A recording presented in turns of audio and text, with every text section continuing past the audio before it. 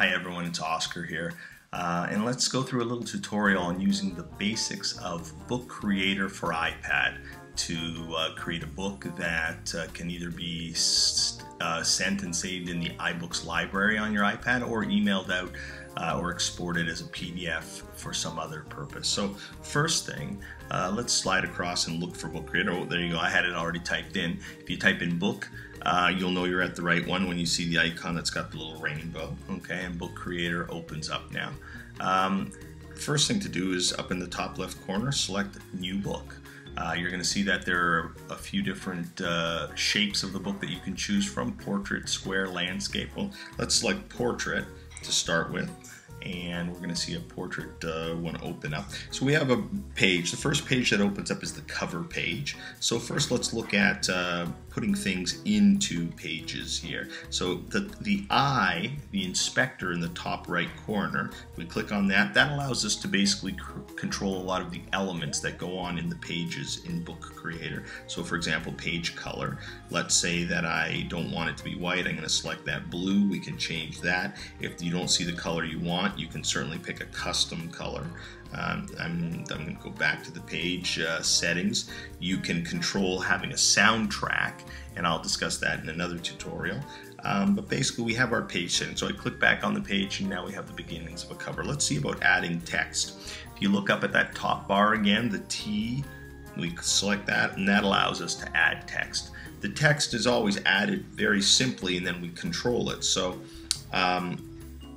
let's see if I put in all about the Falcon. Okay, well, this is you can see that I made a mistake there. So if I just hold on to the push down a little bit on the where my letters are and wait for the magnifying glass, I can move the cursor along so that I can fix whatever I need to fix. All about the Falcon, and I click done up in the top right corner, and now I have my text. Now as you can see, if I click somewhere else on that page, the text is not selected anymore. You need to select the text, because then you can both alter things by moving around the little handled circles. You can change things about the text box, but also once it's selected, we can click that eye that's in the top right area and now do all kinds of things to the text. We can use the slider to make the text a little bit bigger, and since this is my cover page, I'm going to do that. If I go back to the cover, now I can make the box fit a little bit better, and when I go back to the inspector, now I can actually center my text. I can change the color because I want it to stand out a little bit more on the colored background that I have. You can choose the font that you like. You have a lot of the fonts to change amongst. Let me see what would work here. How about Chalk Duster? All about the Falcon. That looks awesome.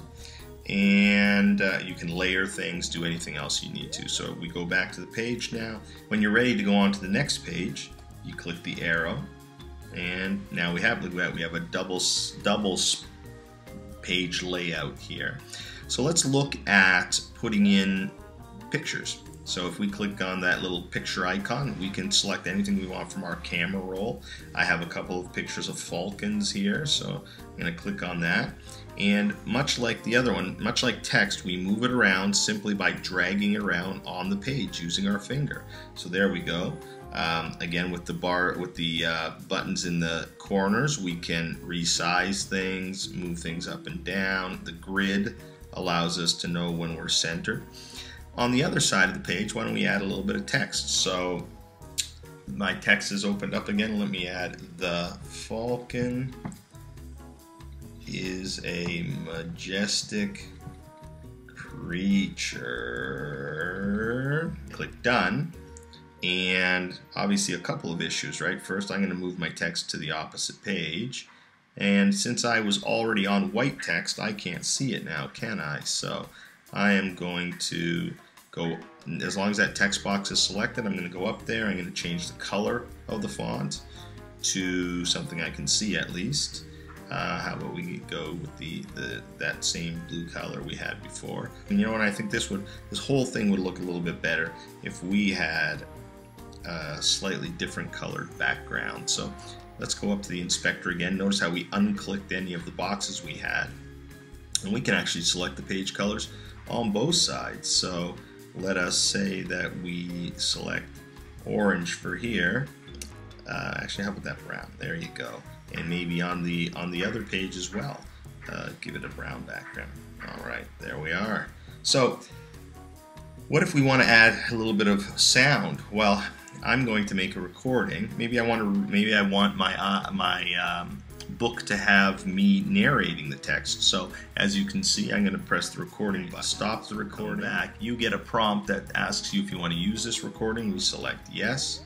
And as you notice, there's a recording icon. We're not going to leave it on the middle of the page. We're going to put it, let's say we want to put it right up there.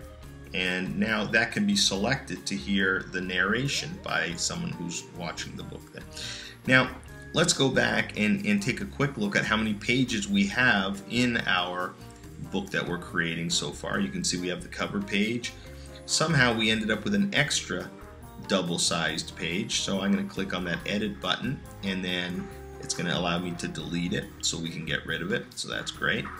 And now we have our book. So once you have created the book that you want, as you notice, you can actually open the book directly from here into something else. Okay, let me click off of there, because if you notice, if you click on My Books, now we're going to see that there as well. And we can, again, we can share it by opening it up in iBooks or a few other Dropbox, a few other applications that support that. If you were opening it to Dropbox, you could store it up there. We can export it a number of different ways. One of the important ways is by email as a PDF.